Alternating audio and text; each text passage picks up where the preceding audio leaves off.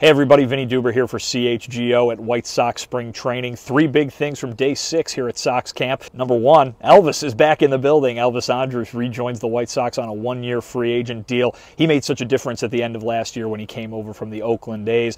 The White Sox are thrilled to have him back. They think his veteran leadership is going to make a huge difference in that clubhouse. But thing number two, he's moving to play second base. He's only played shortstop in a decade and a half in the major leagues. Well, now he said he's transitioned pretty easy over the last few years, having to move to the other side of the bag when playing in the shift. Of course, no shifts this year, but hey, he made a few plays last year on the other side of the bag. He thinks it'll go all right. Number three, what's it mean for Romy Gonzalez, who was the favorite to win that second base job? Well, he's going to be playing infield, and they're adding corner outfield duty to what he had going on already too. Perhaps he makes the team as a utility man. Pedro Grifol says the utility spot is open, even with Leury Garcia being here in camp. So there's competition to be had in Glendale.